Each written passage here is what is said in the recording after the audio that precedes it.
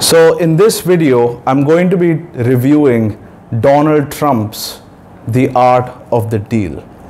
Okay, so I came across this book while I was building my company and while I was myself negotiating multi-million-dollar deals, and I really didn't feel that I had a direction. I felt very alone, and I was going through a lot of dilemma in my life, and I was still very young. I was 27 years old when I was doing this, and I had very little experience, and a lot of the things that I was coming across were very new and very scary, very intimidating. And it was also a time in my life where I was dealing with high-profile executives that were 25 years older than me, okay, 25, 30 years older than me. And they were way ahead of me. They were way more technically sophisticated than me. They had this whole life experience behind them. And I was in a position where I was leading them, where I had to manage them, manage their expectations of me and perform at a high level. And I really did not feel that I felt alone, and I wanted some guidance of someone who had been there and done that. And I picked up this book called The Art of the Deal by Donald Trump. And I was told by my mentor, Dan Pena, very positively about Trump. And at that time, he's the only one probably who spoke positively about him, because the whole media, if you open up the news, they only had bad things to say about him. So I trusted the advice and I started to go through the book. And it absolutely transformed the way I saw business and business deals. And the book begins in 1980s, where Donald Trump is still in his late 20s, and he is just discovering the world of deal making. So he starts off with helping his father, Fred Trump. By the way, a lot of people believe that whoever he is, it's because of his father. And he actually inherited a lot of money from his father, you know, and it's not true, because his father he had some money. He had maybe a couple of $1 million or maybe $10 million, something like that. But he was doing deals with, you know, family homes, like small to medium-sized residential unit. It was on a completely different side of the city, and this is in New York City. And the deals that Donald Trump did was in a completely different part of the city, where you had, you know, like he did deals with Hyatt hotels, and he was building skyscrapers. I mean, his father did not do stuff like building a skyscraper and, you know, like fighting with the government and getting like very complex deal approvals, you know, doing deals with Hyatt hotels, you know, buying casinos, like big casinos, you know, $100 million, $200 million, $300 million deals. And this is in the 1980s. I mean, it's a big deal. And so he starts off really, I mean, in his late 20s, where he's still discovering the business environment, and he is trying to network his way into the elite class. And the book talks about how he manages to get into private clubs, even though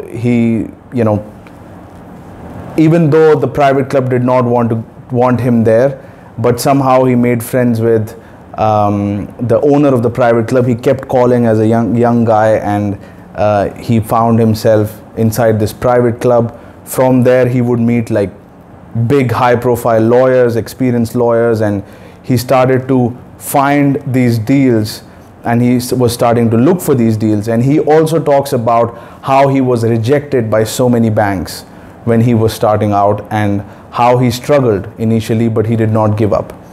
And eventually the book talks about, you know, both the ups and downs of deal making.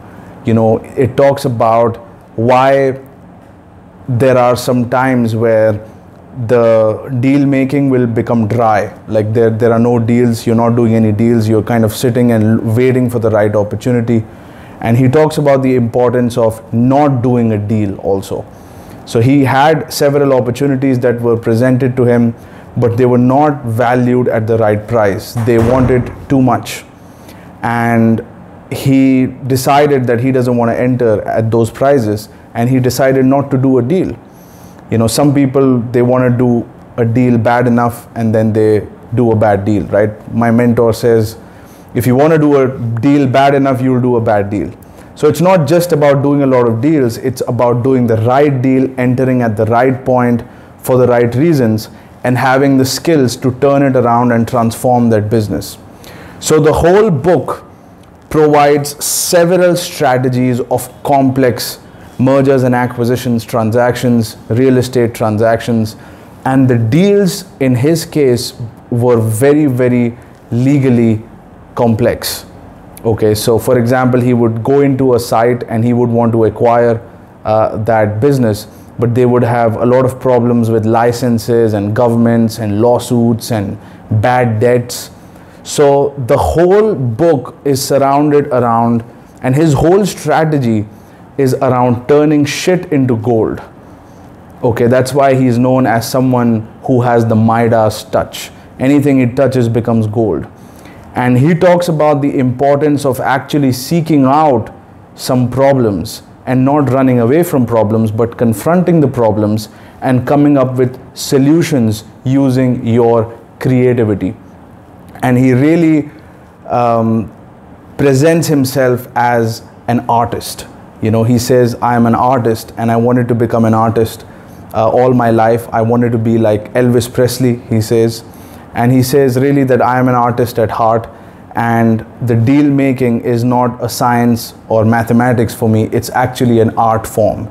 And he demonstrates with every transaction that he breaks down, and he breaks down some of his biggest deals at that time that he was doing, I mean, in his late 20s, early 30s. I mean, just think about it, like how much experience do you have when you're in your late 20s and early 30s?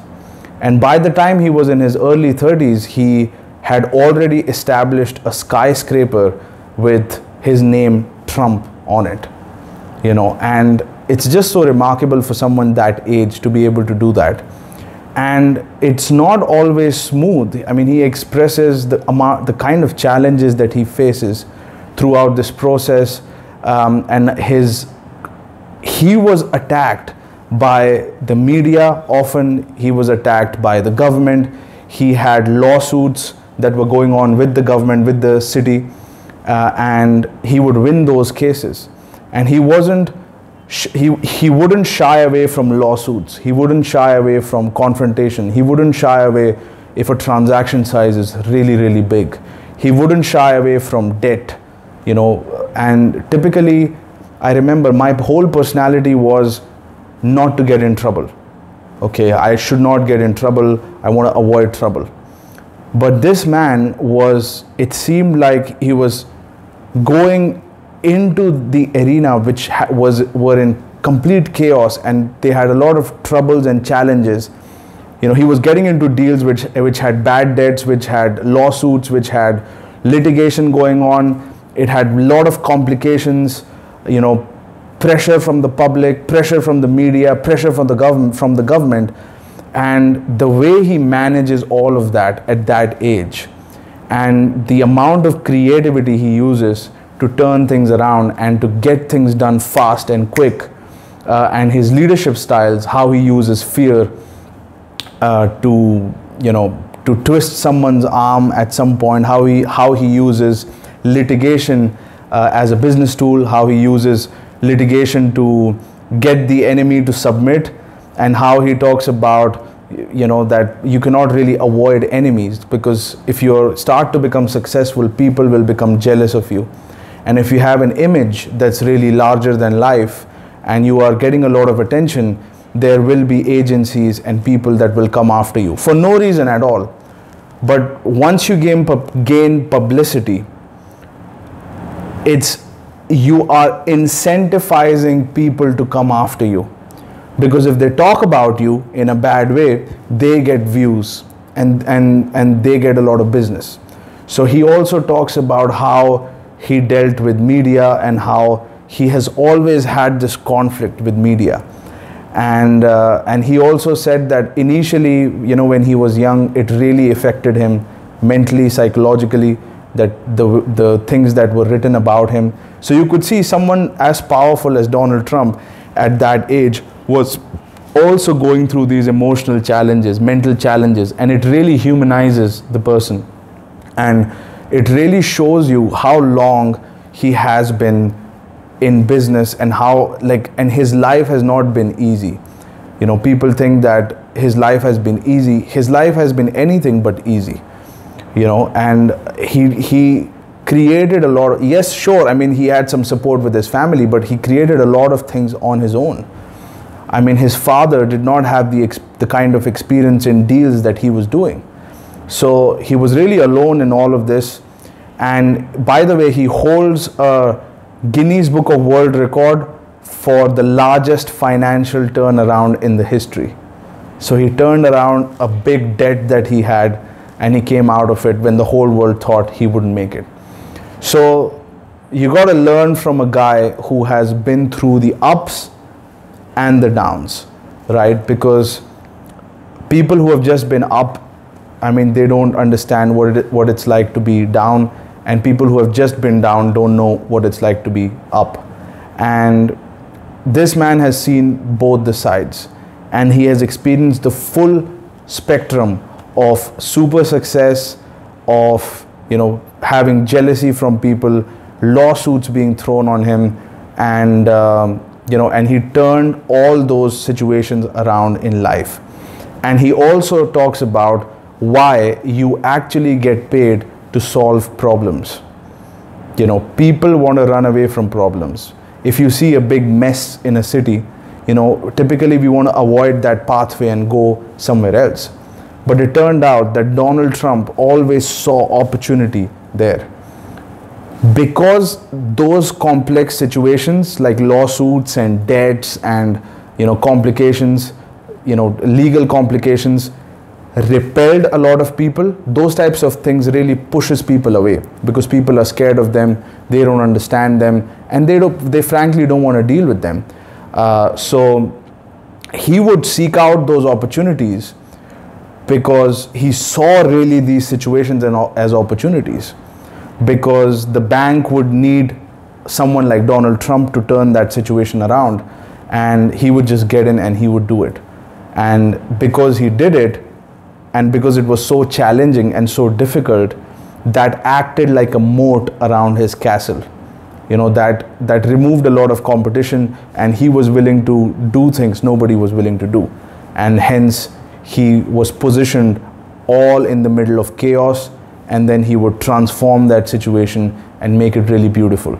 He would transform an area that was really bad, and it was repelling, a building that looked ugly, and he would just completely transform that building, remove the lawsuits, renegotiate things, make things all right. Okay, he used his tactics of negotiation to structure things in his favor, and how he would turn situations around. So just if you read the book, you will start to see patterns as to how to solve some issues that you may have in your life that may be complex or repelling, that issues that you may not have paid attention to, things like other people being jealous of you and trying to come after you, and you don't know how to deal with those types of situations, very complex situations. He talks about how to deal with all of that, and through stories. He's giving stories of his deals that he did and how he structured them. Another pattern that I saw was that he went for undervalued opportunities where nobody wanted to get into, but he saw what he could do with it using his skills and creativity. So he would enter into the deal, and he would always structure the deal in his favor, right? He always had ways to secure his position before he has even gotten or even entered, even acquired the business. He would always add clauses, and how he uses laws to structure things around him, how he uses deal terms to structure things in his favor. And one of the books he recommends is called The Art of War by Sun Tzu. And there is a famous quote in that book which says, battle is won before it is even fought. And you will see this principle used in all of his deals, where he goes in to win. He just goes in to win, and he has structured things so shrewdly, so intelligently in his favor that it's clearly evident looking at the deal structure that he's going to win. So there is no chance. He doesn't leave a chance for him not to win, because he does the strategic planning, the budgeting properly, estimation of time, leadership style of managing people, getting things done before time. So how does he get things done before time? And these are some of the really big projects. And he was completing projects that many people could not complete. And how going after those challenging situations and overcoming the obstacles and actually getting to success would give him the reputation of a winner. And how he uses the media, how he uses his contacts with the politicians, how he uses his contacts with celebrities to lift the business. Celebrities are really people who control large audiences, and their opinion has a lot of power. So there are several strategies he uses when he acquires casinos, where he does concerts with celebrities and a whole bunch of people come because of those celebrities, and the revenue just goes up. When the revenues go up, he would sell off the business, make a bunch of money, all right, or pay off the debt and start collecting a bunch of cash flow, do a couple of more deals. And the other thing that I saw was he was looking at many deals, and he was not entering at the deals very easily. I mean, he would take his time to make a decision. He would not be in a hurry. And he always had a big pipeline of deals he was looking at, and he was very careful when he entered. And he always entered at the right price. So first thing is he would structure deals in his favor. Second thing is he would pay as little as possible. He would try to negotiate a deal as little as possible. I think he talks about a deal where he bought himself a plane, I think for $7 or $10 million at that time, which was really a bargain price. It was a ridiculous offer he made, and a bank was trying to sell this plane and they were not successful, and they had a deadline, and he went in and he acquired this plane, like a very large plane at a very low price. And that plane, he put his name on it, Trump, and that enhanced his image further, and he gained more and more authority. So he talks about brand building. He talks about how putting your name on things and really creating this larger than life persona can help you in business, because people want to associate with individuals that have larger than life personas, but it always comes with a downside. And that downside is you are also available for some institutions to attack you and make money from it, because it's in their interest. You are incentivizing them to slander your image and make money. And having a big image and larger than life image can create a lot of jealousy from people and a lot of hate. But he always said it's always good for business. When people are jealous, when people hate you, when people want to slander your name, and when the media is after you, I have seen my profits grow. So initially he wasn't able to take it psychologically, but over time he saw the numbers goes up. So he was like, you know what, for some profit, I can tolerate some of this pressure and oppression. And the next thing that I saw he did was he almost always did big deals. And he understood the value of time, because we only have very little time in this world. Money we can get back, but time we cannot. So he always did deals which were large in size, very complex, very challenging, and but he knew if the payoff was big enough, it will all be worth it. And the victory, when it happens, it will be extremely sweet, and it will be at a place where nobody can touch you and nobody can doubt your credibility, because you have just gone through such a huge challenge, and in return you got this massive deal. And most of his deals were hundreds of millions of dollars. Now just think about it. This is in his late 20s, early 30s. And then from there, he goes on to have the best, biggest hit TV show, which was more popular than Friends, The Apprentice. He made a whole bunch of money from that. And he kept having this success after success, and he had big failures also, and how he turned around from those failures will make you really think that your problems in life are small and easy to deal with. And you will actually have a lot of empathy for the guy, and you will have learned so much from it, and you will start to think big. And really, that's the point where I also decided I want to be involved in big transactions, because otherwise there is no way to justify, putting in so much effort and putting in so much time into these complex deals. The only rational reason would be to have a big payoff. So he wouldn't shy away from getting into filth, but he always made sure that there is always a big payoff attached to it. And then if there is a big enough payoff, he would get in, do the dirty work, transform things, and make it better, not just for himself, but a lot of people around him, which gave him publicity. He went often in the media. He had friends with celebrities. He was friends with politicians, and all of this was part of his image, including the big plane that he had, helicopter that he had, and he really played the media in a big way. And now obviously you see him becoming the president of the country, still in the limelight in his 70s, on and on and on and on. Some of my family members in their 70s just want to retire, and they feel tired all the time. And he's like, no, I'm going to run the country. I'm going to run the country again. We're going to win again. And he's really someone who has the passion for the game, right? And he doesn't want to rest, and he just wants to be engaged, involved. And to him, it's not work, it's an art form, right? And that's the art of the deal.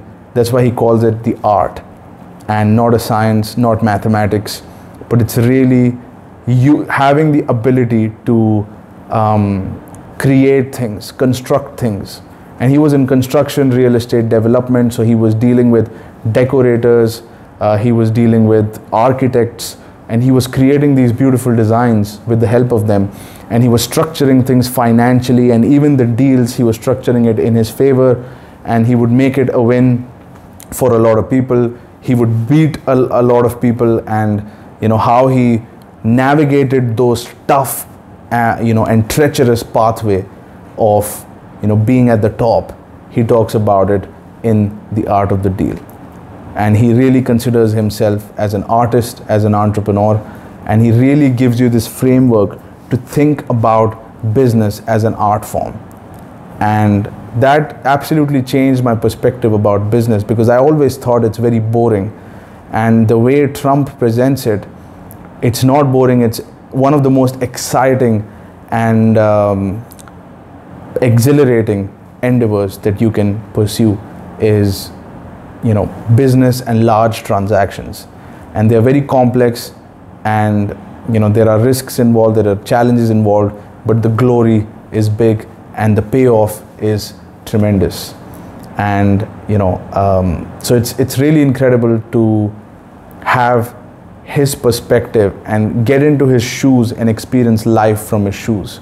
It transforms you in some way that I cannot describe.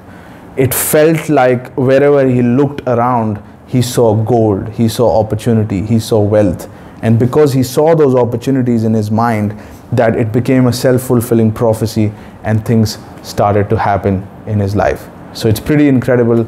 I highly recommend you check out this book, and I'll talk to you soon.